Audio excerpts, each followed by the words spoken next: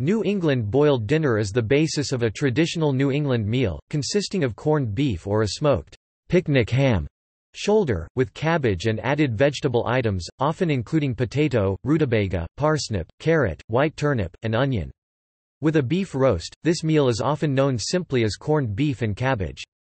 A similar Newfoundland dish is called a Jig's dinner. New England boiled dinner is a traditional meal on St. Patrick's Day.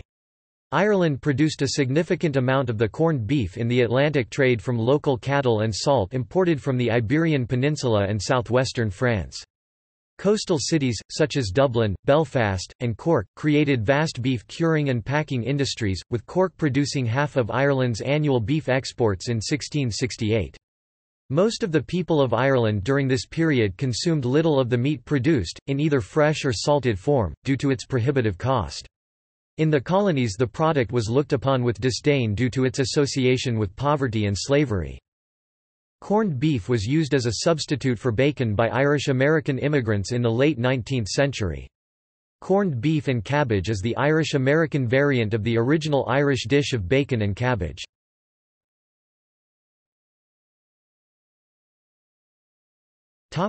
Smoked shoulder. A picnic ham shoulder consists of the cured and smoked primal pork shoulder, which is cut from the lower portion of a hog's foreleg still containing the arm and shank bones. The meat is then boiled with root vegetables for several hours or until it is tender. The resulting meat does not taste similar to a traditional ham.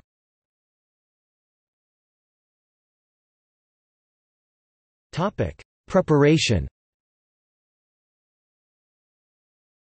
Corned beef is prepared before the actual cooking of the meal by seasoning a cut of beef with salt. Large grains of salt were known as corns and spices and the natural meat juices.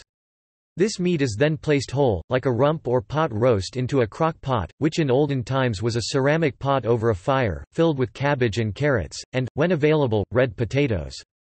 However, after Luther Burbank's alteration of potatoes, the potatoes were chopped when placed in the pot.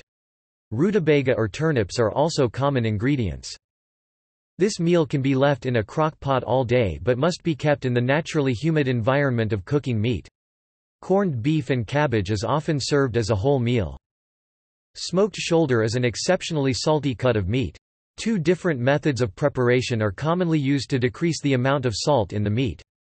In the first method, the meat is placed in a pot and soaked in a refrigerated cold water bath for 1 day prior to cooking. During the soak, the water is changed several times. The pot of meat and water is then boiled on the stovetop until the meat is tender. In the second method, the meat is placed in cold water and brought to a boil. The boiling water is then poured off, replaced with fresh cold water, and the ham is brought to a boil again. This process can be repeated several times, as deemed appropriate by the chef, before the meat is allowed to cook. A combination of both methods is also acceptable. This is a very easy meal to cook, as the salt and flavor of the meat require no additional seasonings. The ham generally must boil for several hours until it is ready to eat. The vegetables are placed in the pot and boiled with the meat, however, some chefs prefer to place them in the ham's water after the meat has been removed to avoid overcooking. Common condiments include horseradish, mustard, and cider vinegar.